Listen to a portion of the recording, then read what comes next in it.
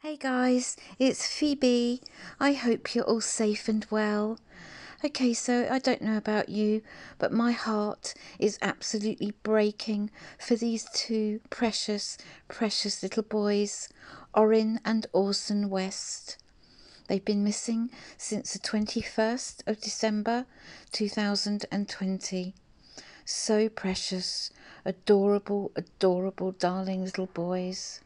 So it's now a month since were last seen in California City, Cal City.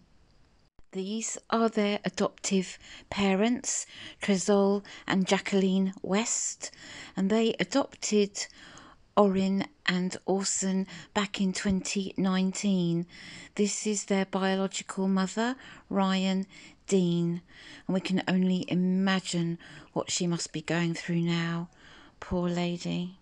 So Trezol and Jacqueline West have 6 boys in total, 4 adopted, Orrin and Orson being the youngest 2, and then they have 2 biological children of their own.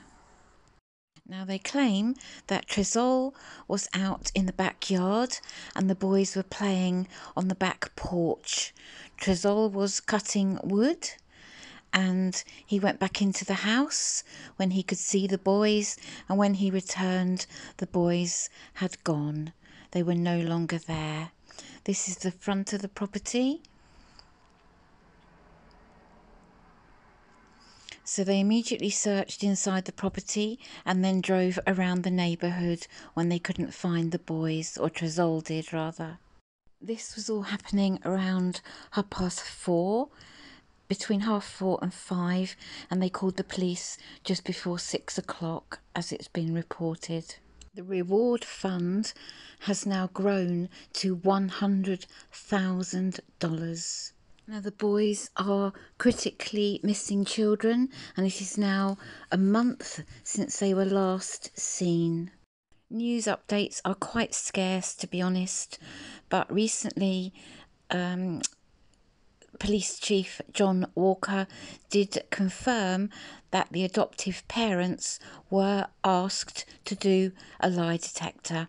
He was unable to confirm, however, whether they agreed or declined to take the lie detector test. Now, of course, it is important to state that the Wests have not been named suspects or persons of interest and have never been detained by authorities. They have been questioned several times, but they have never been detained or arrested. Now, the California City Police Department are a really tiny department. There's only 13 sworn officers. They are being assisted by Bakersfield, the FBI, so I think they're doing everything that they can. Let's just have a little look and see what has happened to date. So they've excavated the backyard of the family home to make sure that the boys are not buried there. Oh gosh, what an awful thought. They've used search dogs, which did detect scent of the boys inside the house but not outside, which is a bit strange because they were reported missing from being outside the house in the backyard. So why dogs didn't detect any scent there, who knows? They used cadaver dogs, inside the home, no scent of human remains was detected. Search warrants were executed to collect items including electronic devices. All phones have now been returned to their owners.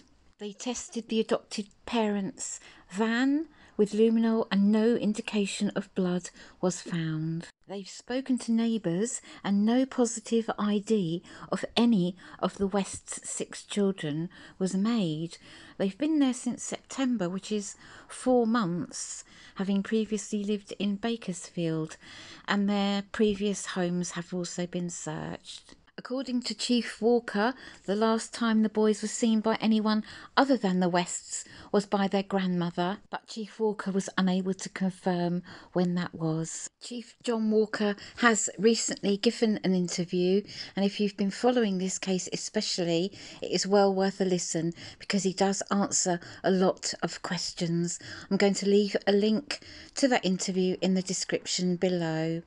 Meanwhile, please, if anyone has any information, can you call 760-373-8606? And let's keep these darling little boys in our hearts, our thoughts and our prayers, and let's pray for a safe return.